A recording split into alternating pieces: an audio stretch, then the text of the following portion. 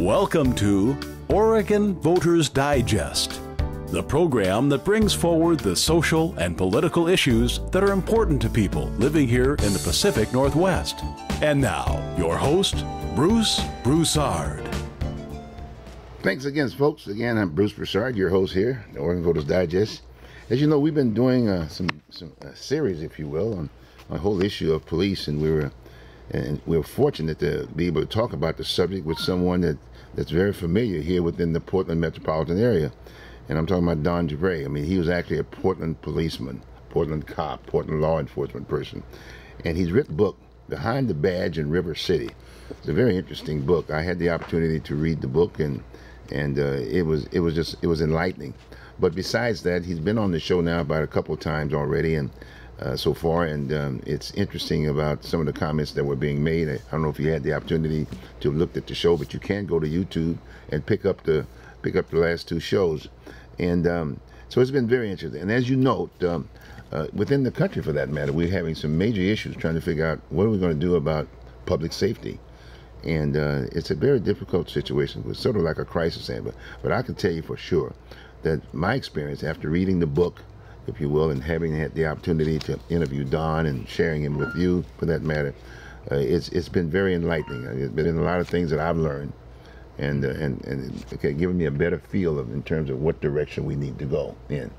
And so I want to thank you, Don. And right before we get to this particular piece, I want to thank you very much, and I want to thank you for those out there who are watching too, because you have really helped the folks out.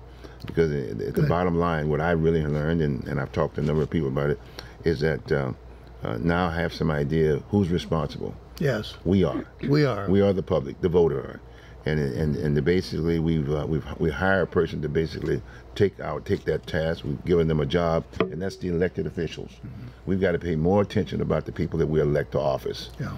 And in this particular case, and I'm not picking on any particular person right now, but Charlie Hill happens to be the mayor.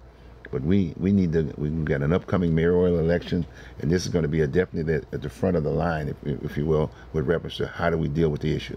Oh. It's not the police person. That person has got to do a job. They got to get out there and do a job, and that's a tough job. I've learned that as I just sitting there listening to you. Besides that, even after the show and aspect of it. So again, we want to thank you very much for giving us the opportunity that you were able to share with us the background of being a policeman and this, that, and the other. Now I think we can go forward. Yes. Now I also brought along a person who was very instrumental in putting this piece together. I know you were the publisher. You had to talk to someone. Yeah. And that has to be the editor, someone that they put it in such a fashion that one can communicate with it. And she's right here. She just happens to be your partner. Okay. And I'm talking about Theresa DuPay, and it's been. I want to thank you. Thank you. I want to thank you for stopping Don long enough, because I knew he had all those papers all over the place, all the boxes and this, that, and the other. And but my point is that it's tough to write a good book. I mean, to communicate, if you will. Yeah. It's one thing you can communicate. I can communicate, but I can't write a book. Okay, and slow them down enough to really get the points out and this, that, and the other. And so I want to thank you for doing this, and it's been just fantastic. But what we're going to do also too at this point in time, I'm going to ask Don a couple of questions, and then after that, I want to ask you a few questions. Okay? All right, Don. Let's talk about. I only have about 3 questions here. I think I just jotted them out real quick. What projects are you working on now? Well, Bruce, this book is about what went on in the '60s in the Albina district. And I want people to understand right up front that I've never been anti-police. This is not an anti-police book. I am and always have been anti-abuse. People who disregard the Constitution are not our friends. So it's not about hating the cops. It's about holding people responsible that need to be responsible. Now, what am I working on for the summer? Well, of course, writers write. That's what we do. And I'm writing another book. It's called The 4 Stories, and be from the Hollywood Theater to the Benson Hotel. And it's not about police work, so we're not going to talk particularly about that tonight, but that's what I'm working on, is a good book about what it's like in growing up in the 1950s in the Portland area, where I lived in Hollywood district, and the Hollywood Theater was a big a big deal to me, because that's where we went every Saturday afternoon to the matinees to watch Roy Rogers and the Singing Cowboys. You got the bug. That's what you're telling me. You got the bug now. And you're still going to school, right? You'll be graduating pretty soon too, right? Aren't you? Well, I'm not in any particular hurry. Right. I noticed that. I noticed that. However, I am working on a degree, and sometime in the next 2 years, I will graduate. I think you will now, especially with Theresa sitting there by your side. Absolutely, yeah. But before we leave that other point with reference to this, is that, man, just thinking about this, is what do you hope to gain from having written behind the badge in River City? What do you have to gain with it? I know you've said a lot. In fact, you've said it. Really. But if I were to ask you just one statement, it's about correcting the images that are incorrect. It's about one of the things that seems to be going on right now is some revisionist history. A couple of college professors here have written a paper that's not historically accurate. There's a piece coming out now called Losing Albina, which is not historically accurate. So it's about presenting the way it was, the way it is, and this is the facts. And if you're going to write something about history in Portland, you probably should come and talk to me, because I was there. There's interesting points about the riots that went on in the 1960s. I was there. I worked the riots. I had on the blue helmet. I sweat under it.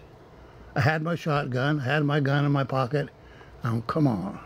Well, now you got to remember now, you got to understand, people like you weren't around. In fact, people weren't around when I asked the cops to come on and to basically share with us exactly what that work was all about.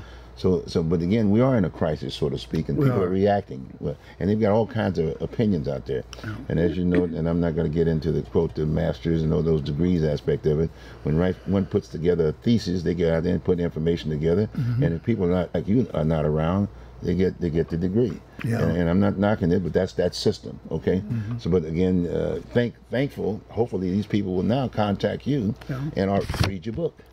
Law enforcement is at a crisis now. The cops are under a lot of scrutiny, as they always should be, but there's a lot of information that's incorrect about the police, and here it goes back again to who's in charge.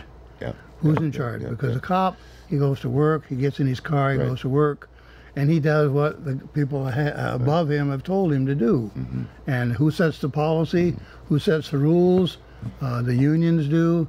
The mayors do, the district attorneys do. Those are the ones that are actually responsible, and we need to hold those leaders accountable. The voters. We're the one. We're responsible for this. And I learned that. I keep going back to that same point, because that's what I learned after I read the book and having sit down with you and having these interviews.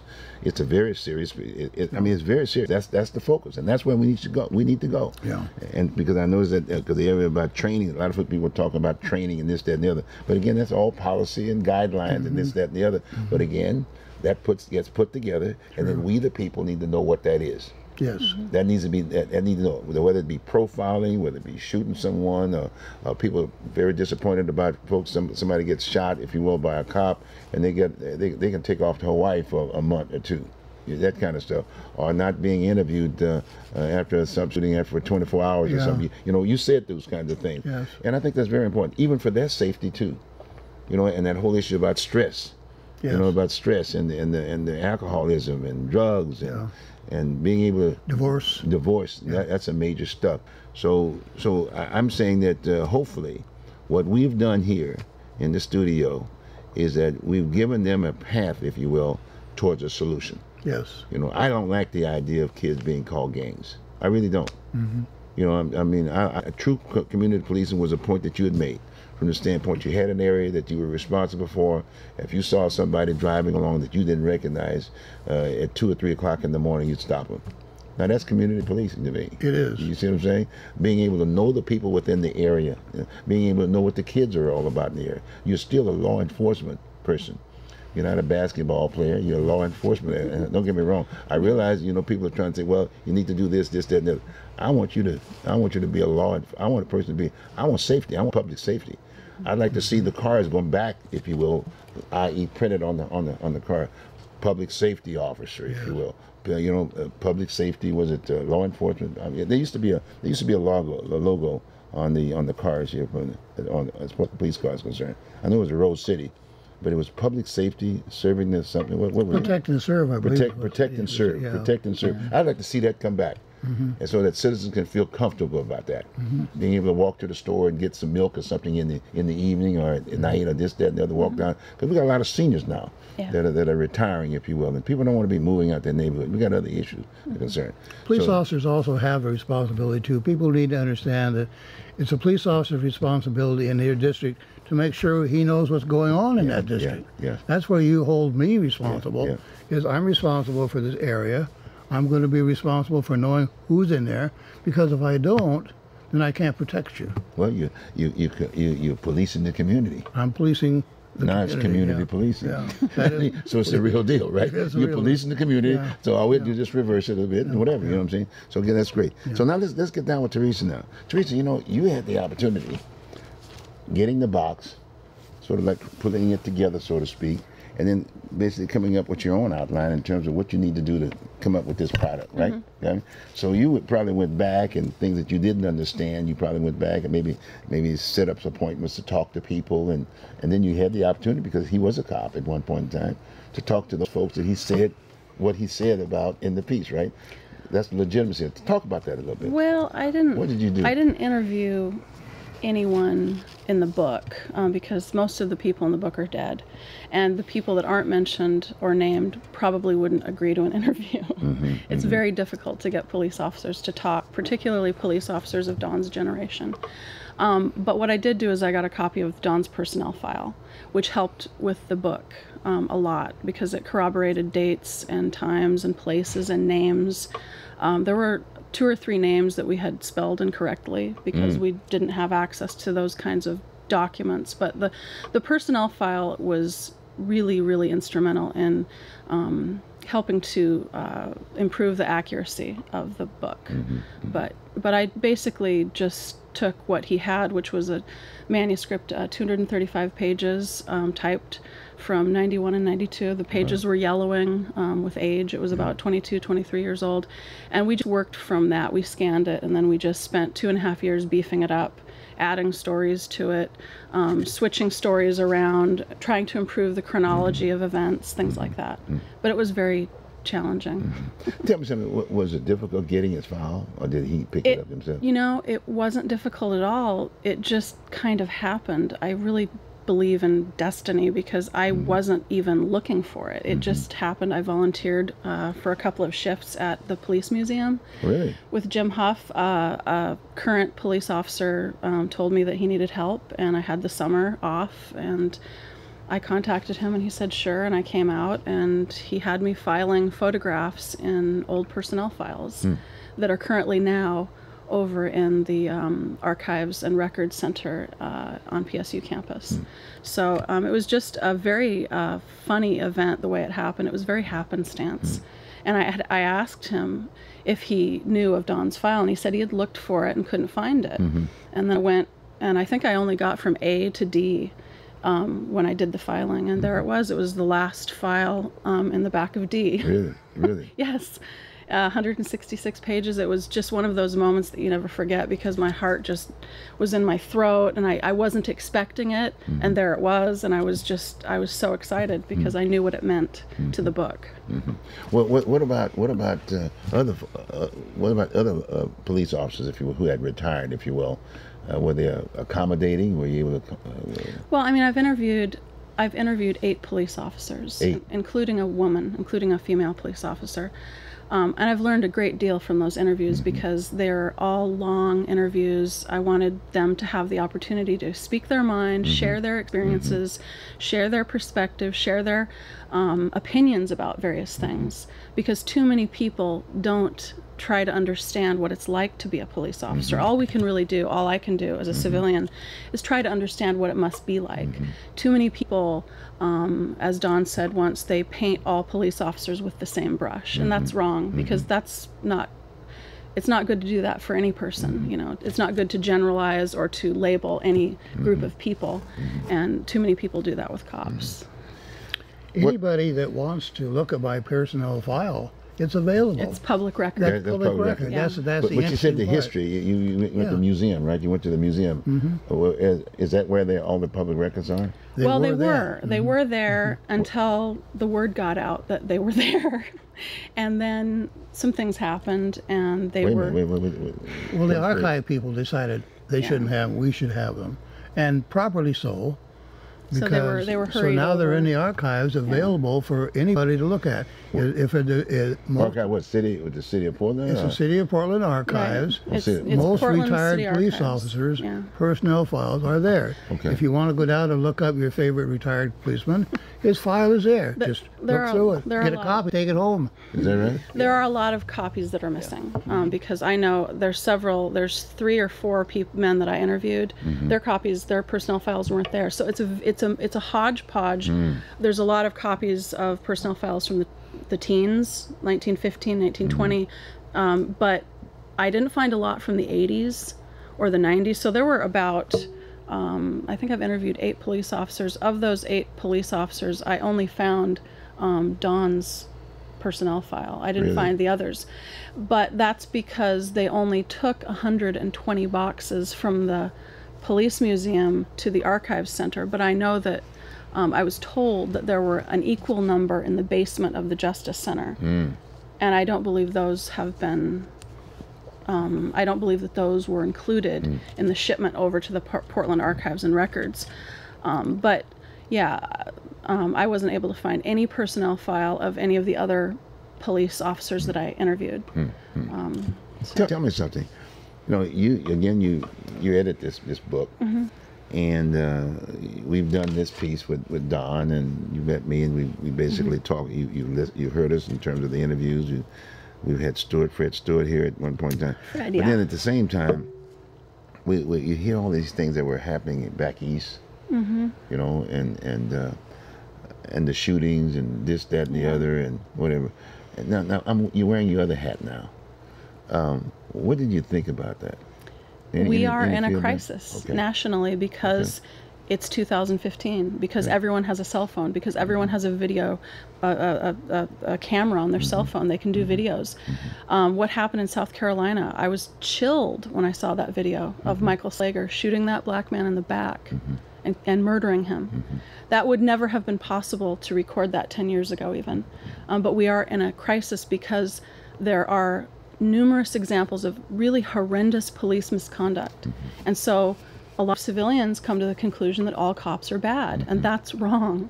And that's why people have to try to maintain a balance between those small numbers of cops who do terrible things, and it's probably less than 1%, and the majority of police officers who are genuine, good people trying to make a difference.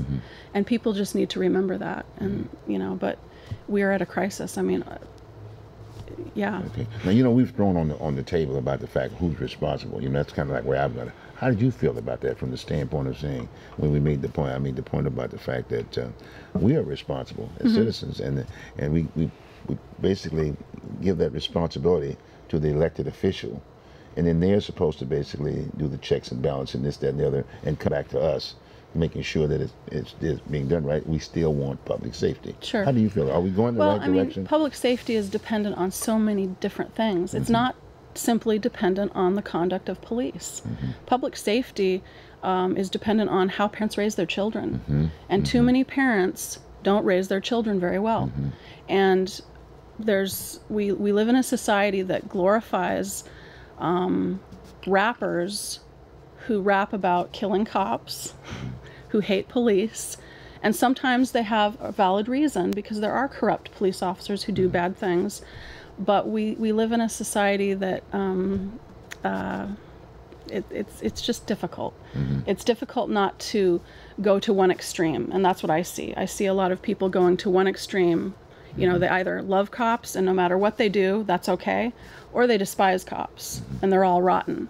It's not good to entertain that kind of mentality because we need to be balanced somewhere in the center. We need to have a more balanced outlook on law enforcement. But in terms of how to lessen crime, it takes a village. Yeah, yeah, It takes a village, and it's not just up to police. It's up to parents, because honestly, the character of your child is determined, number one, by their home life, by what kind of example they have in terms of a father or a mother. And police simply can't fulfill that role.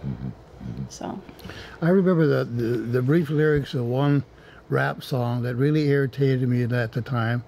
Got a 12 gauge, sawed off, got some cops gonna dust off. What does that tell our kids? What does that tell our kids? These rappers are probably responsible for a lot of these gang shootings. I got a 12 gauge, sawed off, gonna dust off some cops. That's bullshit. You know, you make a point, and I'm gonna throw one back on you. You had made mention when we started talking about this, the possum incident up in Northeast Portland, and we talked about it briefly, and you made the point about, well, Bruce, the reason why they did that was because they were angry about the Stevens there, the Marine that was strangled, basically choked to death, so to speak, and killed him. You know, they said, you want to expand a bit on that a little bit? How did it get to the point where they were angry to the point that they were able to, they did that kind of, it was kind of, like I said, my reaction was I got involved in that whole deal. It was like somebody just threw out some coons or whatever, and they wanted to make a point about black folks in Northeast Portland. I think they were angry at the two cops that got in trouble for it. But why would they do that? The problem was, of course, this was before my time. Yeah. The chokehold, which had been effective for years and years, was now held up as, this has got to stop. And they were angry about the tool that they've been using successfully, myself included. I choked lots and lots of people, never killed anybody. So they were angry at the fact that the tool they've been using was now no longer acceptable.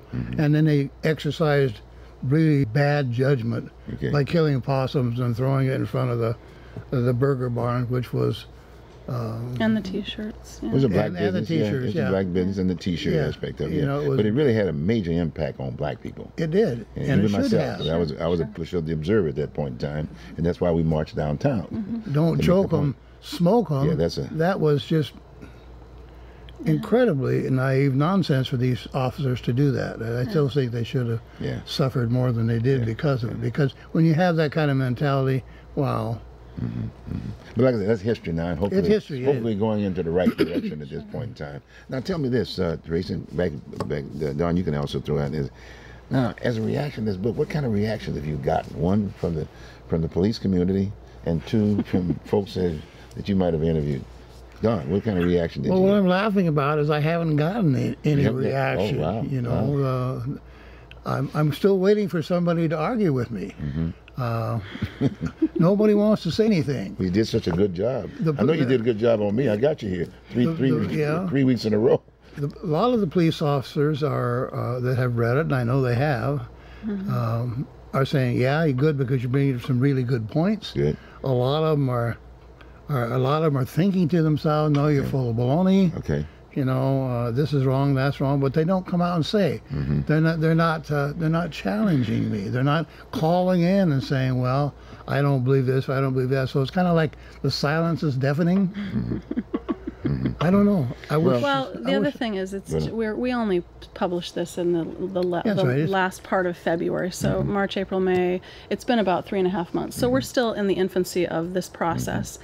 But what we have heard from most people has only been positive. There's a few reviews on Amazon.com. They're all glowing reviews. So, you know, it's a great book. It's a good book in the sense that narratively it's entertaining. It's very descriptive. And it's as chronologically correct as I was able to make it. But it's an important book because it really shows the process of burnout, and that's the theme of the book. The theme of the book is the arc and the process of burnout. He goes from being a kid, the safety patrol, to being a teenager in the back of the Coffee Brothers patrol car, to becoming a young police officer, and everything that entails, until he gets to the point where he's burnt out, he's discouraged, he's physically suffering because of a high blood pressure, a bleeding ulcer, and depression. And I've read several studies on criminology, and the typical age for a 15 to 20 year veteran to basically opt out is 42, and he was 42. He was textbook in the sense that he was burnt out. He wasn't getting support at a time when there just wasn't a lot of support, which is, I mean, it's good now that officers have more access to psychological services and counseling today, because back when Don was an officer, you just manned up, or you know, left. And he did police work for as long as he could, and then he resigned. So. And just a little bit more in regards to today's cop. Yeah. What do you think? Today's cop is suffering the same burnout, the same stress. Yeah. Police work hasn't changed. Technology has added some good things and some bad things, but I still think that they ought to be able to retire when they're at 15 years. Yeah. Because once you're starting to go to work with an attitude, you know, oh well, I got put in another 8 hours. I got to listen to some more of this nonsense. Right. It's time to go, and they should be able to go honorably, not have to worry about their future. And we've seen that kind of burnout with officers like Sean Southern, an excellent police officer by all reputation, and he ended up with an alcohol problem, and other officers who have indicated through their behavior that they're really suffering from burnout. It's true, I agree with Don, that they should be allowed to retire at about 15 years, because anything beyond that, they get to a point where they've heard it all, they've seen it all, everybody lies to them, so they can trust nobody because everyone's a liar. They get so cynical that they just can't be as engaged because they stop caring, I think. I'm not an expert on police work, but I'm just speculating. You do have here. a degree. Well, it's in criminology, but not police work. She has a degree in criminology. No, I heard that. That's the same thing you're talking about there. See? Now, the other thing I was going to ask you about, in terms of how our so-called spokesman reacted to a shooting, you know, the art thing, whatever, and reacted by saying, "Well, I'm gonna get 3 more cops assigned to the gang unit." Well, why do we have to have a gang unit? Why can't we just have a police? You know, why can't police do the work? Well, why do we have to have a gang unit? I mean, those are some questions that folks have had. They love the specialization. We're the vice squad. We do vice.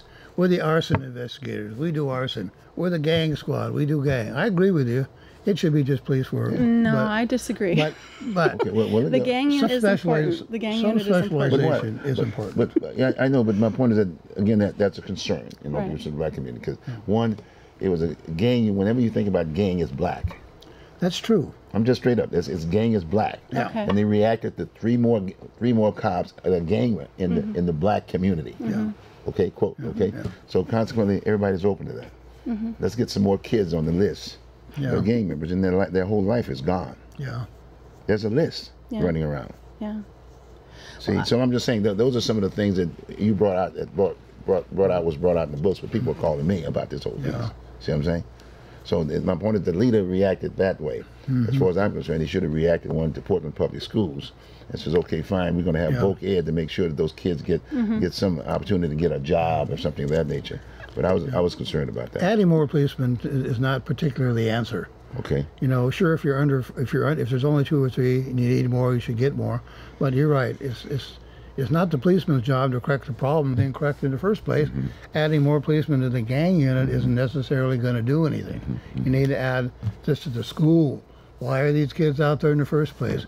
You need to do something about the parents. Why is your kid out there? What did you do about it? Whose gun did they use? Where did they get it? Well, that's a whole other issue, though. And I think that the reason we need specialized units is because there's a lot involved with gang investigation that's different from vice investigation or sex crimes or homicide. So I support the specialization of units. I think it's necessary. But I guess my point is that what happened before that? There was no such thing as gang. Exactly, and it's taken this long. It's taken 35 years since the gangs from LA came to Portland in '85. Yeah, but again, to blacks, really, but we're still talking about black. Right. That's a bad word. I know. Okay, yeah, I'm just saying, because we see our young people up in Southeast Portland, they're all over the place for that matter. Okay. Yeah. Well, all right. Well, anyway, that's another discussion, right? Another book you can put together for us. You can write mine. Well, look, folks, this has been great. The 3 weeks have been just fantastic, and what we're going to do now is going to give the public the opportunity to look at what we've done. We've done them together purposely, so they can look at the book, and use that as a reference guide, if you will, and then go to YouTube and get more background in the discussion that we're having. So again, thank you very, very much for that. Thank you. Appreciate it very much. Okay, good. We're going to take a short break, folks, and we'll come right back. But again, get to that YouTube, go out there and check this book out and get involved. Good.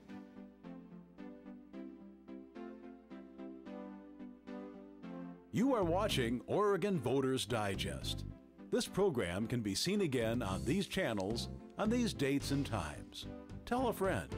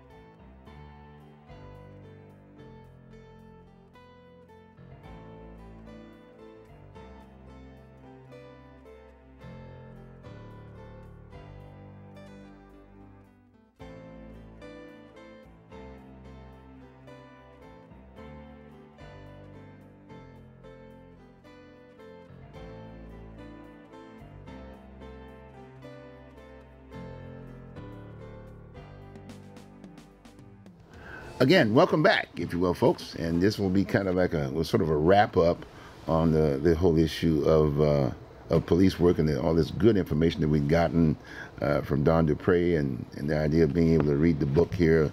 And it's available, by the way, behind the badge in River City. And so I thought maybe we'd bring a layperson on board.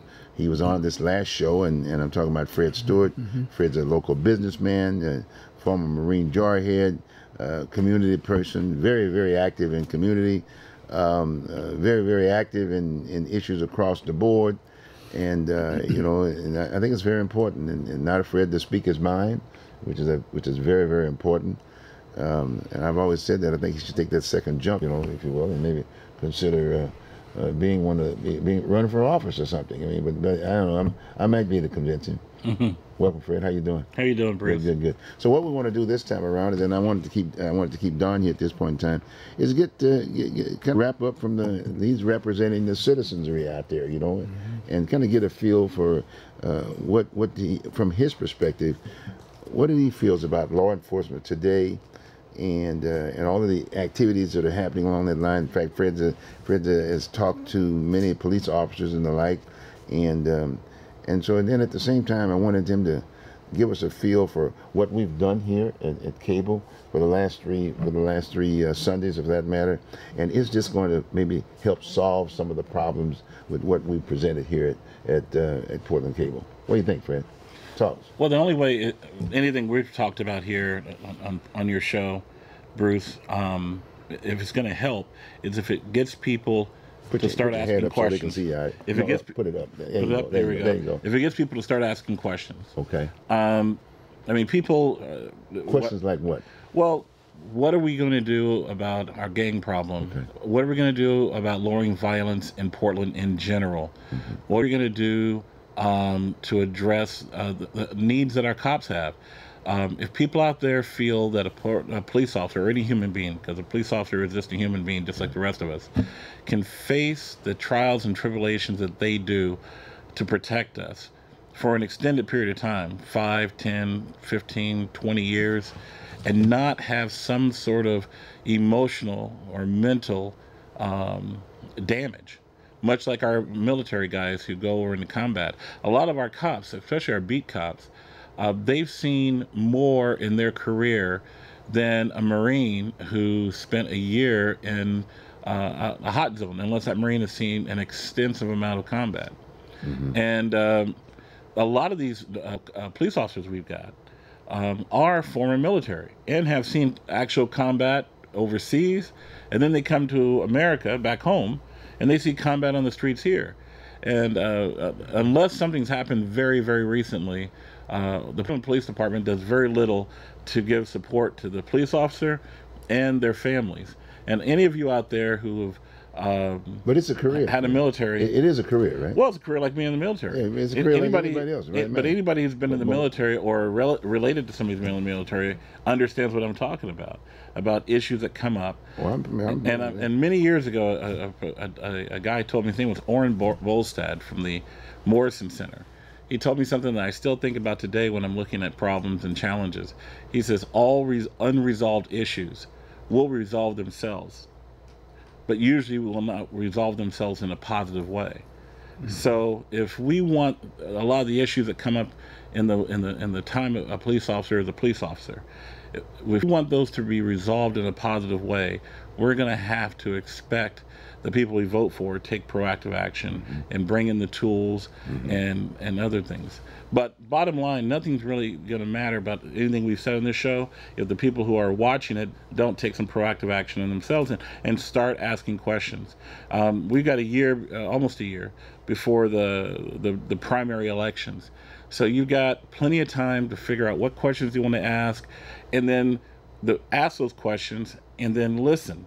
Very important to listen to what the people who want to represent us say when you ask them these questions. Well, tell me this: what did this help a bit with reference to the book that Don has put together? I think Don's book is a gift. In the conversation we've had here, if you want to understand part of the problem with our Portland police, you've got to read Don's book. It's like a 50-year history of bad habits.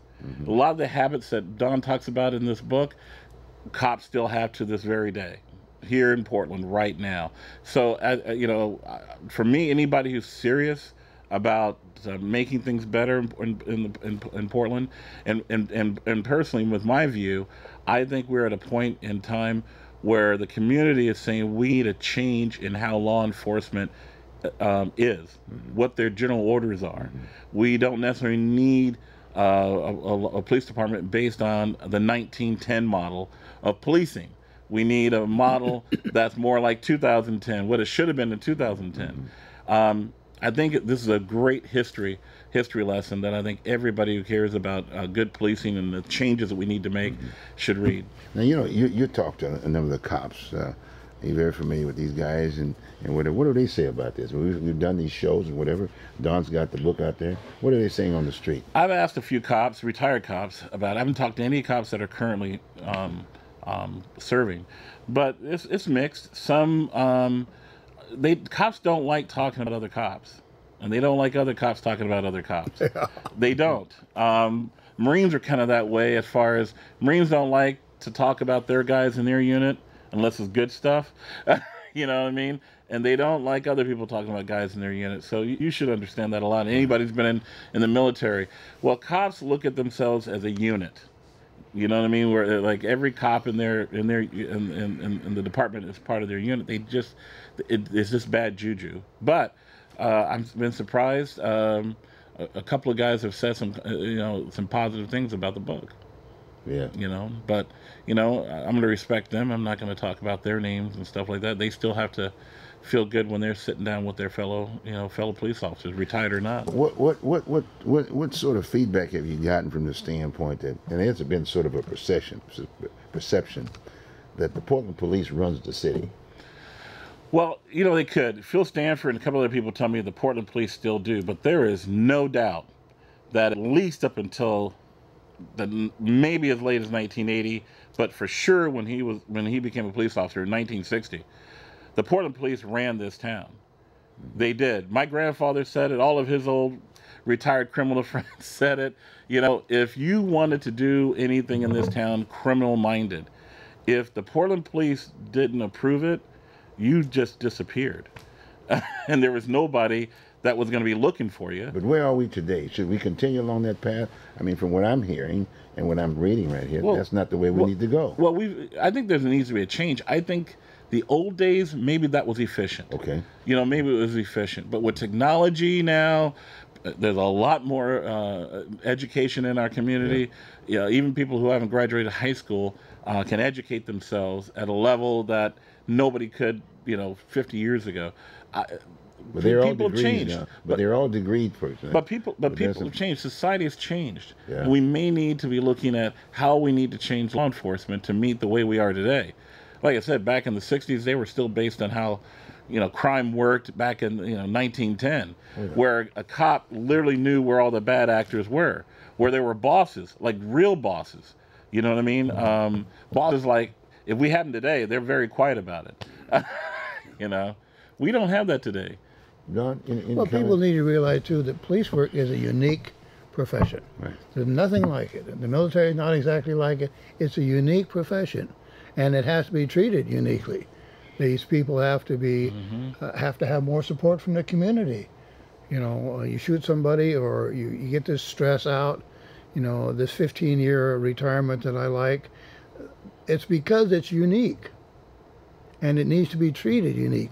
So the leaders, the mayor, the commissioners, they need to understand that this is not just police work in general. This is a unique profession, and it has to be treated specially. We have to address it differently than we address the Park Bureau or the Water Bureau and the retirement problem. It's unique. It needs to be treated differently. But under this uniqueness, do you feel police of today will respect the leadership in terms of them identifying, signing off on the policies and guidelines of police work?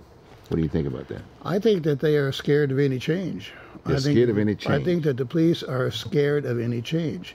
They don't want change. That's one of the reasons that some of this internal affairs violation of the 14th Amendment continues, is because they don't want change. They're afraid of it. They like it the way it is. They like being in charge. Don's right. I mean, my first experience dealing with cops not liking change was the big brouhaha in the Portland Police Department back in the 90s when the Portland Police decided to put computers in their cars so they could look up things, look up driver's license, and a lot of the older cops freaked and said, you can't be a good cop fiddling with a toy like that. We were looking at this great advancement, putting more information in the hands of cops, especially when they're doing, pulling people over, for traffic stops and stuff, which was really one of the big motivating factors why the Portland police wanted to get it. But the old cops did not like change at all, and we actually had a handful of cops retire. They specifically retired a little early, so they didn't have to deal with what they call a toy in a police car. They were not going to do it. Some guy, I remember some cop told me his notepad was all he needed. His notepad and his memory. That's all he needed. And he says, anything I don't have on my notepad in my memory, I can get on the radio. And he was dead serious, and this is the 1990s. So cops in general, historically, are slow to change. But what a city has to look at is where it needs to go. And what the city has to do is make the changes today. And you're going to lose some people. If a person can't, the public servant, go with the direction that the public wants or what the public needs, and maybe it's best that they find something else better to do. But the new people coming in, they'll conform to what the people want.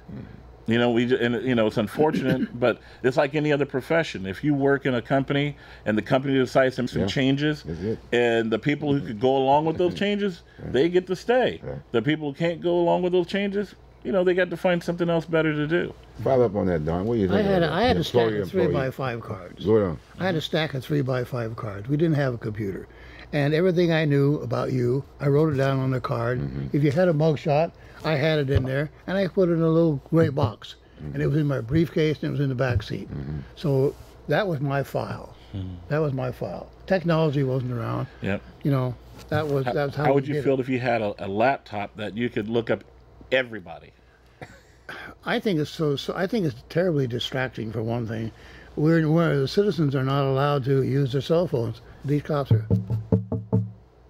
It's wrong. But what about when they're stopped? I see a lot of cops pull over to the side. I hope so. Yeah. I hope so. There's been a lot of police crashes because computing when they should be driving. You know, it's technology. Can you stop it? I don't know. Well, like I said, it a the good idea? the change thing is a key, and I guess Change, the other thing I'm gonna throw out on the table, Yeah. does a cop recognize who the employer is? No, Okay. because they're not held responsible to their employer. Okay. That's the insulating factor that they don't want to change. Yeah. Yeah. If you were held responsible to the people you work for, the citizens, Yeah. then I don't know of any other profession that's not held responsible to their employers. And the only thing we can do that is that we got to make sure that we elect the person that, if you will, that can supervise that deal for us, right? Yes. Well, one thing what's in that? defense and cops I will say is one thing that I think hasn't happened in our city, maybe ever, but definitely is not going on right now, is it is not clear what the entire mission of the Portland Police is right now. Okay. You know, how does the city of Portland, as far as from mayor on down, how they're expecting the Portland Police to approach crime and resolving issues in Portland. You know, the DA is part of that. Yeah. The DA doesn't think they're part of it, but that's They where are. the citizens let the DA know Public about it. defenders, Because yeah. honestly, it is very demoralizing for a cop to put somebody they know is a threat in jail, you know, arrest them, and then see that person literally walk out, you know, hours later. Especially when they know we've got a vacant jail, you know, here in this county. They don't understand how that affects morale, how that affects the whole process of a person being committed to doing their job. Because, you know, at the end of the day, the DA knows nobody's going to hurt me or my family, because then the federal government, the Marines, and everybody goes after you. But your average mom and dad out there, they're not the DA. Their wives and their husbands or their kids don't have this cloak of protection like, you know, Rod Underhill does. Rod Underhill knows it's going to make international news. Talking about the DA. The DA, if somebody touches him or his family. You know what I mean? So they're kind of safe. The criminals know, bad people know. You touch Rod Underhill or his family, you know, they're going to call in the Marines for you. You understand? But they're not going to do that for your average Portlander. You understand? So when a criminal does something, rapes somebody, attempts to rape somebody, we got a lot of domestic violence out there where women are scared. You know, they got a guy who's actually tried to, you know, hurt them. When a cop sees people like that go to jail for hours and then come back out, it's kind of demoralizing. You know, it shows that the city and the county, they really don't have a plan or an understanding of how to approach violent crime But right then now. on the other side, I'm going to throw this out there. But now with the advent of the smartphone, what about those atrocities? What do you mean? My point is that there's a lot of that stuff going on, you know, from the standpoint of the bad, as you say, the bad cop. Correct. And in today's criteria is that you got the bad cop, but they get released. Well, I Nothing think gets we would done. have fewer bad cops if we addressed the PTSD issue, if we had a more clear understanding of what kind of police work we wanted. Okay. Because that goes into who we recruit and who we allow to become a Who cop. needs to put that Well, program together? it comes down to one in Portland, the number one person, whoever is our mayor, and then Who, two. you don't know your mayor? Oh well, Charlie Hales. Okay, all right. But the thing is, this problem existed before Charlie came in. I know, but now I'm right now saying- it's his problem to try to resolve. Right. But this is a problem that he inherited. The issue and also it was around when Shrunk was Rod Underhill's DA. the current DA. He inherited a lot of stuff. Now it's his job right now. It is Hale's job right now to improve it, to make things better. And part of that is communicating to the police how we're going to approach crime in this town, Right. especially violent crime. And then two, communicate that to the public. Say, public, this is how we're going to approach crime. Good. And allow the public to have some serious feedback on that. You know, I think if the people we voted for started taking that direction into addressing, you know, issues of threat and how to police us, I think we're going to see lower crime, especially violent crime, but we're also going to see fewer bad cops or fewer cops acting out, because sometimes we've had some bad cops just have a bad day. And the bad thing is when a good cop has a bad day, it leaves a lasting impression. And it's on YouTube in 20 minutes. And not just that, it could also change a person's life, you know, unnecessarily. You understand? So, like I said, I think we're at a turning point where we've got to look at the whole issue of law enforcement and policing globally, and we had to stop mentioning this thing called community policing just yet, because we've never had community policing. But we did. We talked about that. Well, not in my lifetime. He knew his community. No, he knew his community. Not in my lifetime. He was policing his area, and so but we just reversed it. Not in my lifetime. A cop can't do what Don did, and the cops that he served today. They just can't. They're in their cars too much. There's too much on them. We don't have enough police officers on the police force to allow us to have cops who are involved in the community at the level that Don was 50 years ago. We just numerically don't have it. We actually had, when Don was a police officer, we actually had more cops, numerically, more cops in the city of Portland than we do today. We had over 1,000 cops back when he was a police officer. 700. No. 700. 1967. He's a cop now. I know, but 1967, the official number was like 1,100. That's what I looked at. One of the things that needs to be addressed too is more attention to the juvenile problem, because I can remember more times than I want to. I arrested a juvenile, took him down to the juvenile division. He was out in a couple hours and committing another crime. I arrested him twice in the same day. And so what does that say about responsibility? What does that say about holding people responsible? Never. The juveniles are rarely held responsible, and they go on. Now you're 18, or now you're going to prison. Well, but we had early childhood development. Now we came up with a new model, if you will, and that was supposed to hopefully address some of those issues. No, it failed. I mean, we've had, like I was saying to some people, earlier today about, albino Head Start. Albino Head Start is an absolute failure, because a lot of the 500 black men and black people who have been murdered in gang violence, and most of their murderers probably went to Head Start, and most of the victims probably went to Head Start. I mean, 100 years ago, people are going to be looking back at albino Head Start and going, "Wow, what a good con." You know what I mean? There were fewer black people being murdered before albino Head Start than afterwards. But Don, there's something you just said here that I think is very, very fascinating. Back in the 1960s, we had a population in Portland of what, 250,000? Yeah. Around there. In his opinion, they had 700 cops. The official number was 1,100. But let's say it was just 700. Today, depending on who you talk to, we got between 650 and 750 as far as 1,000 people. 650 to 750,000 people. We only have about 930 police officers. So we've got 3 times more cops. Population, probably 4 times the territory, and we have only about 200 more cops from his memory. And also remember this: most of Portland, that's current Portland today, east of 82nd, wasn't annexed back then. That's right. Most of it. Matter of fact, if you get into northeast Portland, most of 60th and east wasn't annexed yet. So we've got a territory that's probably 4 times more than it was back then, but only about 200 more cops. And I bet most of those 200 more cops aren't street cops. I bet only about, I'd be surprised if it was 50 of them were actually on the street. Wow. I bet we have only about 50 more cops actually on the street today than we did 50 years ago, numerically. Well, that's what we were talking about. That was another When they expanded, they took the sheriff's office officers and made them Portland policemen. So that expanded it somewhat.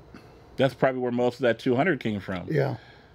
That's right. But for essentially, you can say that our police force, though the space that we're covering and the population we're covering is larger, the Portland police have not increased in size. It's kind of fascinating that things haven't gotten even worse than they are. But then again, it goes back to what I tell everybody: I don't feel a city like Portland should have the violent level that we've got right now. That's just not part of our makeup in this town. We're not LA. We're not New York. No, that's right. That's right. There is no excuse for the level of violence. Everything from domestic violence to gang violence to some of the violence that we're seeing in our nightclubs. I agree with that. I mean, Yeah, I agree. It doesn't make any sense. Let me ask you something. Thinking about you, Don, is when that Miranda thing came up, from the standpoint you had to state whatever this, that. When did that come in when you were there? Yes. When did it come in? In the 60s. I don't remember the exact date, but it was the 60s. And what good has it done? Has it done? Well, it hasn't done. It really never made any difference. It scared a lot of policemen because they thought, well, now if I tell you you don't have to talk to me, you won't. But that really never happened. As a detective, when I was interrogating people, these are your rights. You sign the little card. Now let's talk about this. Okay. So mostly they do. There seems to be a compulsion to confess. You know, if you did wrong. I remember my supervisor, Myron Warren. He said that the only ones that really never talked to me were the ones that really got away, because he could make most people talk to you. Some of these investigators were pretty good at interrogating people. I was one of them. John Skokel was another one. He was an expert. He could get you to say anything. So the Miranda really had no effect after the initial scare. So, and I don't think it has any effect today. Yes, it is. If I tell you you have the right to remain silent, shut up. Now, I want to point out something. This is one of the areas I think causes a lot of PTSD with cops. One of my friends, one of our mutual friends, Charles Jensen. They call him C.W. Jensen. Yeah, C.W., yeah. I think Charles Jensen to this day is affected by the Wesley Allen Dodd case. And he gave Wesley Allen Dodd the Miranda rights and said you don't have to talk. And those of you who don't remember should definitely Google up that case. One of the most horrible child molesting cases we've ever had. CW was the guy who interviewed him and sat in a room with him for 6 hours and listened to this guy talk about everything he had ever done to a kid. Wow. Everything. I mean, graphically. He had to write all that down, had to record it, so they could make sure they have a case against this guy. And then he went in and told CW what he wanted to do to kids and couldn't get to do. Oh. And they needed that too for the investigation. Wow. I think that does nothing but cause PTSD for cops. Wow.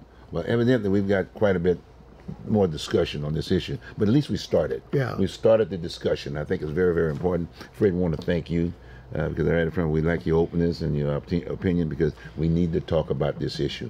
And I agree with you. We're in Portland, Oregon. We're not Chicago. We're not LA. We have an opportunity to do something, maybe even share with the rest of the country of how to do it right. Okay, fine. Gentlemen, thank you very, very much for being with us. Appreciate it. Hey, my pleasure. And for you out there, hey, you heard it. Talk among yourselves. Get together and talk.